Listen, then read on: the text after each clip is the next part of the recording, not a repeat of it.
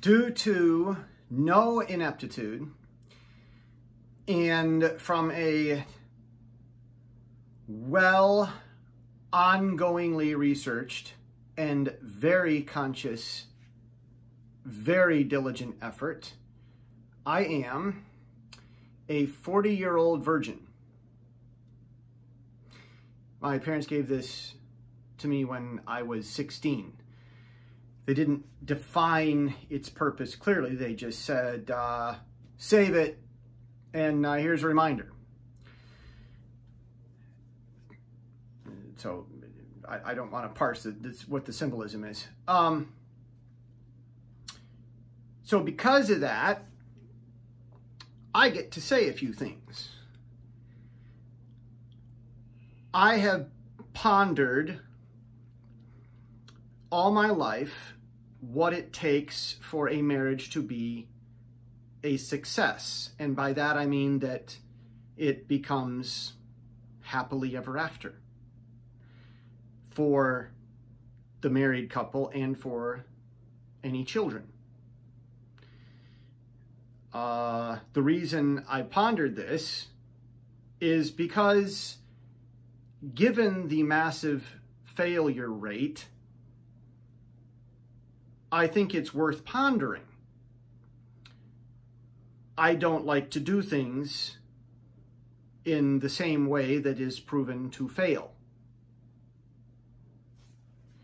So, recently, I have been asking myself more and more, what defines a marriage? That the answer is forever, or put more succinctly, in our human life, it means to the death.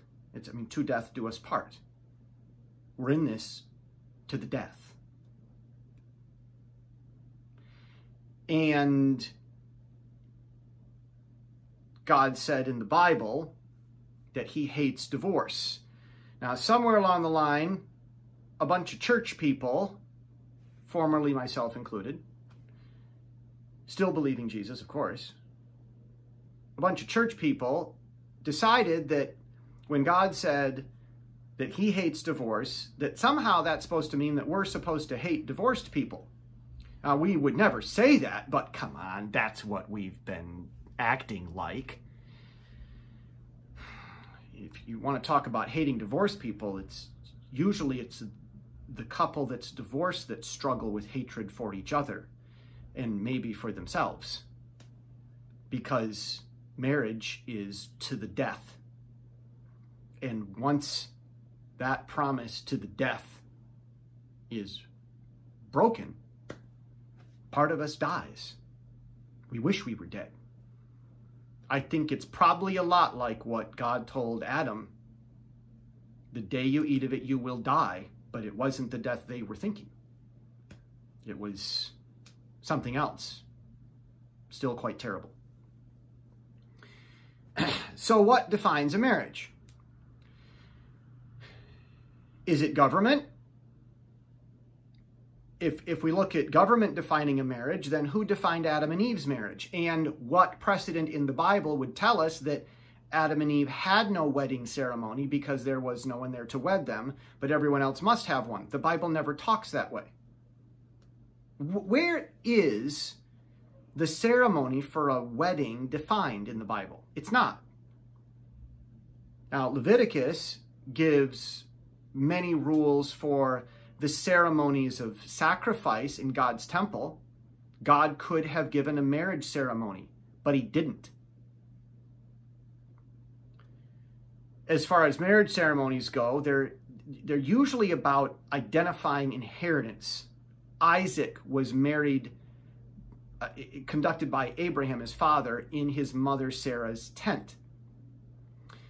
They were nomadic warlords. In a sense, Abraham was the local king with a roaming nation of about 400. And all of Abraham's servants needed to know who the heir would be. And by having a ceremony, everyone knows that. It wasn't Ishmael, who was somewhere else, nearby. For Jacob, marriage was a tool of his uncle Laban to make him a working slave for 20 years. It was 7, then 7, and he kept going on, and it was 20 years before he finally left. And marriage was a means of trickery. Okay, so do we need a license, a certificate for marriage? The Bible never prescribes a certificate for marriage. The only certificate in the Bible pertaining to marriage is a certificate of divorce. Now, think about that from the angel's perspective. If you're a heavenly being and you've never been human, you're trying to understand earth, and you know God's word, angels, demons, they know God's word very well, as we know with Jesus' temptation in the wilderness. If you see humanity through God's word, and the only certificate relating to marriage is a certificate for divorce, and all these people are getting married with all these supposed marriage certificates, what's going to be your first impression if you're an angel or a demon looking at all these people? That they're inviting divorce. And I'll tell you, certainly demons, such as happened with Job, are going to the Lord God and arguing. They might be wrong, they might be dismissed, but they'd love to argue before God. They have a certificate for marriage. You didn't say that. So they want divorce, and I'm entitled to attack their marriage. You better believe the accusers are claiming that before God's throne. That doesn't mean that I wouldn't get a certificate of marriage, but I know what's going on. I might have to call the blood of Jesus down over any certificate like that. Make the angels clear on that.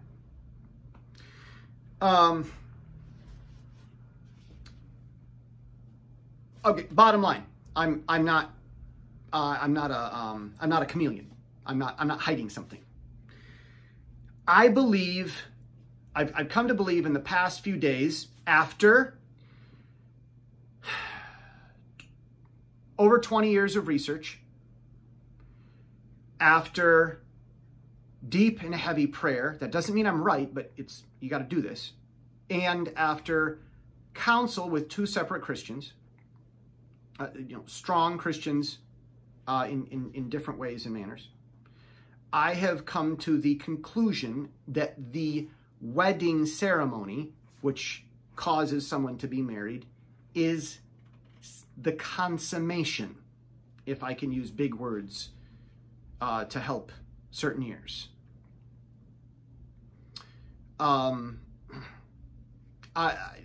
That's a covenant. Interestingly, I always say to try to make things simple in teaching, whatever, people say, what's a covenant? What's a covenant, a promise? Well, a covenant is a promise with a dance and a gift. Certainly the consummation of a union includes a dance and a gift.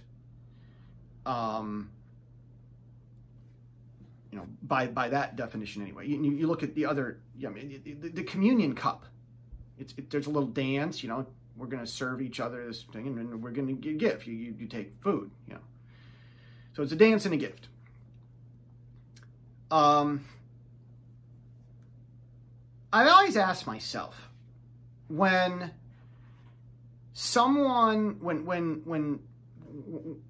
people decide before God that they're ready to get married, what's wrong with eloping? Why would anyone frown upon that? Maybe nobody does. Maybe everyone in the world thinks that everyone should elope. Got me fooled. A lot of people think eloping is not good, but maybe they do. I don't know. But let's say that some people don't like eloping, where people just run off by themselves and secretly get married. Is there anything wrong with that?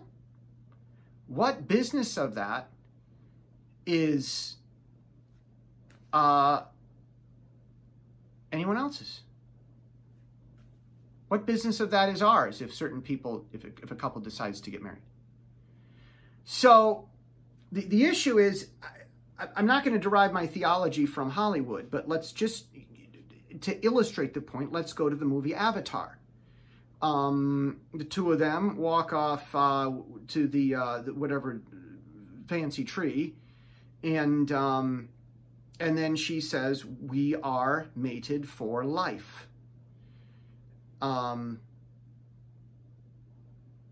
What if that's how it happens in God's eyes? That's how it happened for Adam and Eve.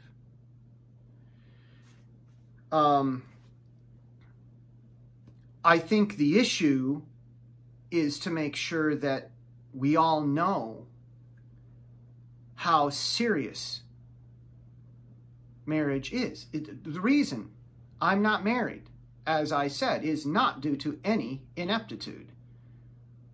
It's actually due to a lot of hard work and ongoing research and great effort on my part. I've seen too many failures. Soapbox moment. I've been a one-on-one tutor in various subjects in 2 hemispheres for 25 years, about half and half in America and in East Asia. I've seen what happens in households. I've seen parents deal with their children, rich, poor, happy, sad, and the permutations of each. Different cultures, different languages. I've seen what works and what doesn't. And usually the parents that are failing are the ones who think that they know what they're doing. I'm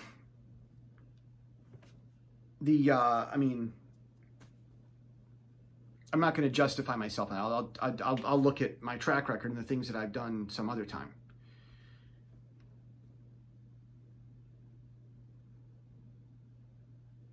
As I look at these families, I see what's happening in the marriages.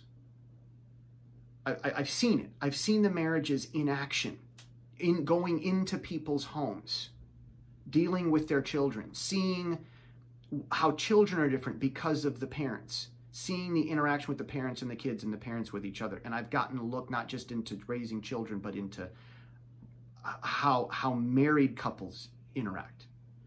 It doesn't make me any grand expert, but for my senior project in psychology, I had to interview 3 married couples.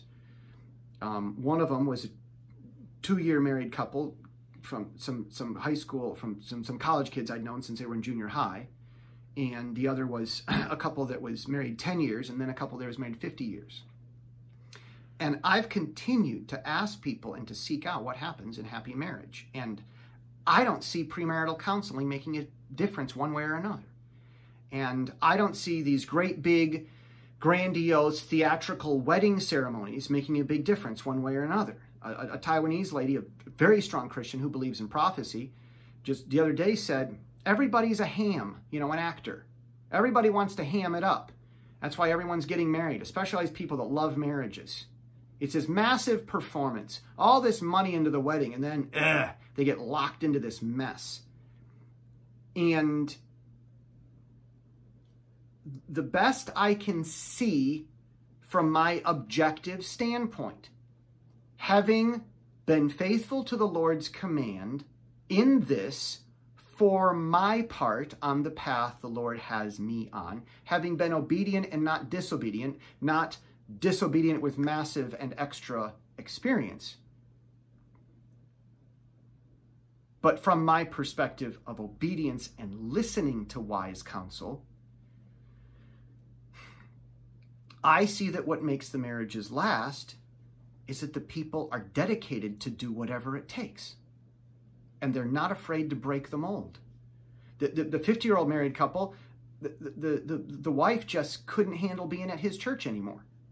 So she went to another church that was kind of considered boring, and she sang in the choir. And they were just incredibly happy. A lot of people would say, you must go to church together. And that's a churchianity discussion I'll get into, well, I've already gotten into, so maybe I won't have to get into it again. I'll probably get into it again.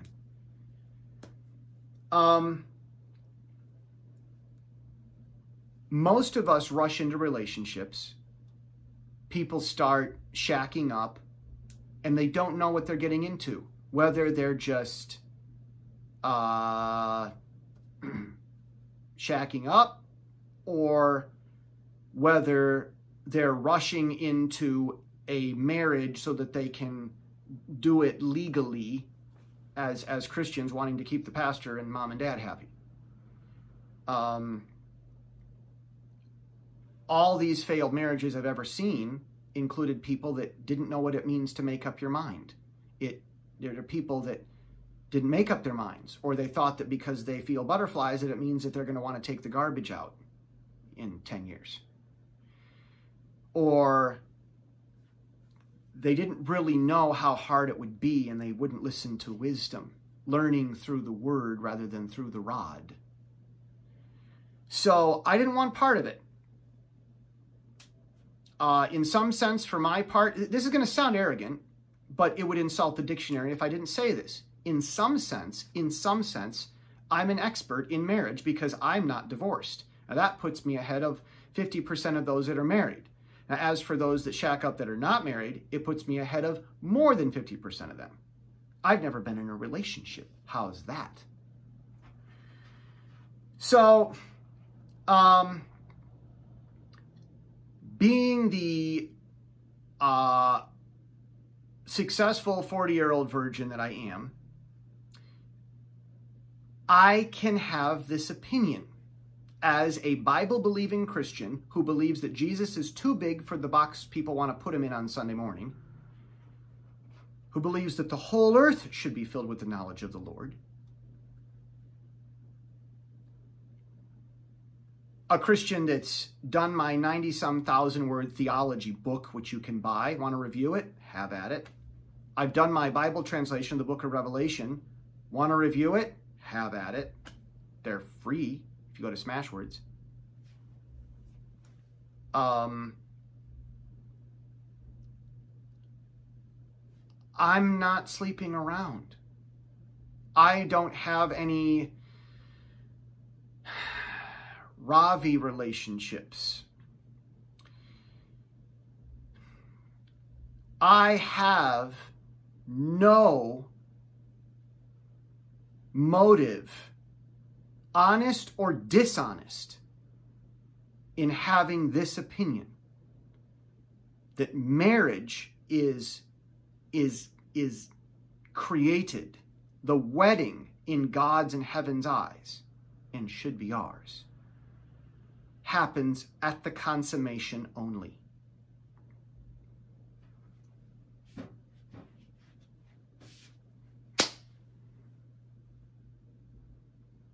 I'm supposed to add something else, and this is going to make people mad. I really have no interest in adding this right now.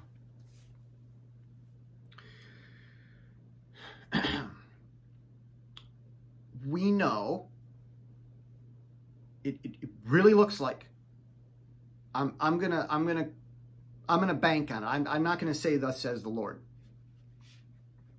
but I'm gonna call it a certainty. If I'm wrong about this, I'm on record as being wrong. I believe this. We know who one of the two witnesses is of Revelation chapter 11, alive on earth, walking around.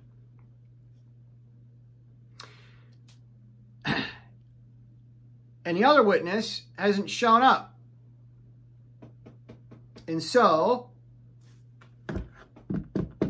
I am declaring myself to be that second witness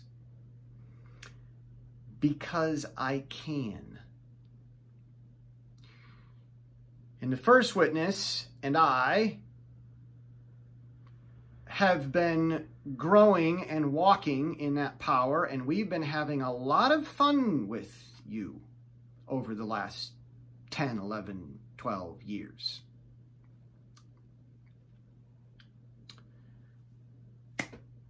More on that another time. Game on.